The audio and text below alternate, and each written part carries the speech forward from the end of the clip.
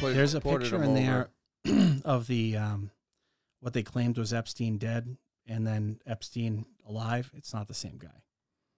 Right. Yeah, there's been a lot of those. Yeah, yeah. There's a few things out there that's kind of like, oh, all right, some creepy shit. So yeah, I mean, could he still be alive? He could. He really could. If he was gonna really out all the people, you know, you're talking about, English prince. You're talking about all these billionaires and bigwigs and shit. You don't think that they're all buying up friggin', Hawaii and building these underground bunkers and shit there for no reason? Yeah. Yeah. They're going there to hide, man. They're hiding. Oh yeah, they're running away. But it's not just for, it's not having sex with children. It's torturing them and then drinking their blood. And killing them. Well, obviously, if you drink their blood, they're going to die. Yeah.